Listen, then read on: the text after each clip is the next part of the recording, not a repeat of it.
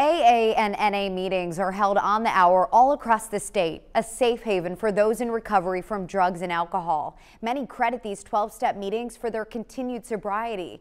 But with coronavirus concerns, a lot of people have reached out to me worried they'll no longer have a place to go.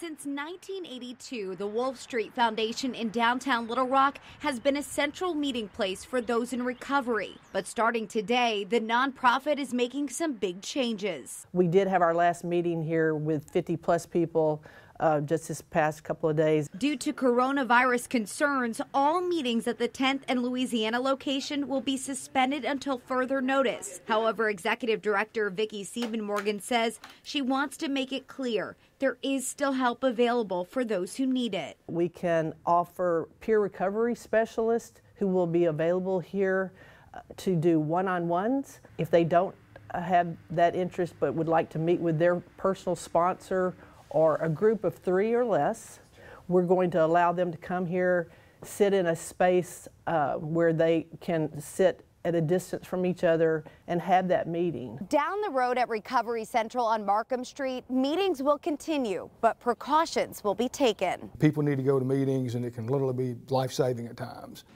Former board member of Friends of Recovery, Tom Barron, says they're keeping meetings smaller and the chairs spaced apart. Some of the night meetings are, have 70, 80, 100 people.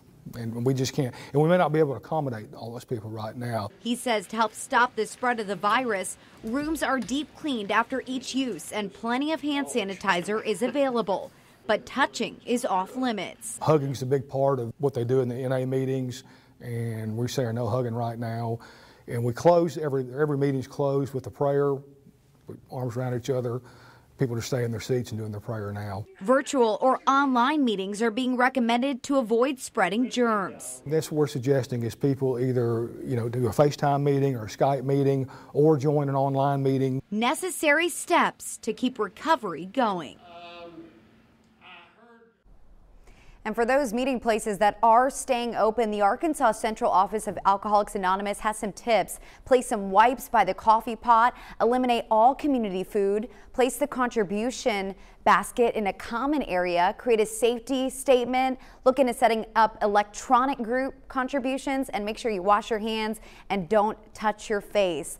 I also took a look at some of those online meetings, and I have a link for you right now on thv11.com. Help is always available. That's the message they want to get across. Even though they can't meet in public, some of these groups, there is still always someone that's available when you need them. Rob?